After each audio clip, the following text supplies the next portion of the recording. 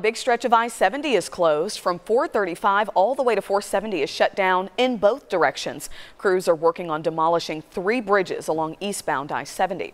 That closure is causing a big headache and having a big impact on traffic in the area too. But the removal of the bridges will have an even longer lasting effect on the people who live nearby. 41 Action News reporter Alyssa Donovan is at Chrysler Avenue. Alyssa, you saw something unusual there today?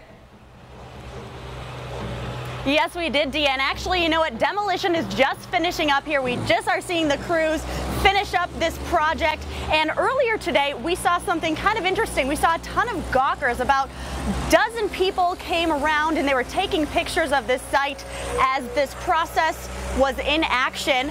And even though this is a cool site for many, the people who live nearby say it's going to be a big adjustment. All day, people have been stopping by to watch the demolition of the Chrysler Avenue Bridge.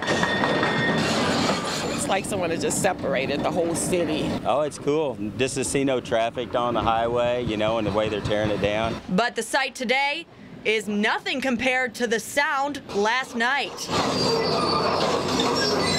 We got no sleep last night. It was just the house shaking, dogs barking. Karen Mosey lives right next to where the bridge used to be. And I normally watch the traffic through my kitchen window. There's been no traffic. The demolition will be finished up by Monday, but the construction of a new bridge is not expected to be completed until December.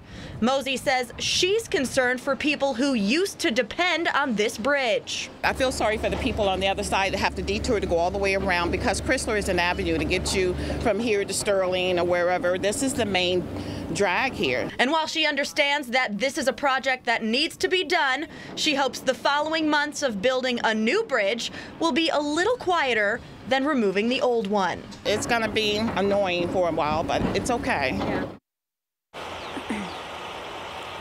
Now, even though the new bridges aren't expected to be completed until December, the road closure is much more temporary. I-70 is expected to reopen Monday morning. Reporting in Independence, Alyssa Donovan, 41 Action News.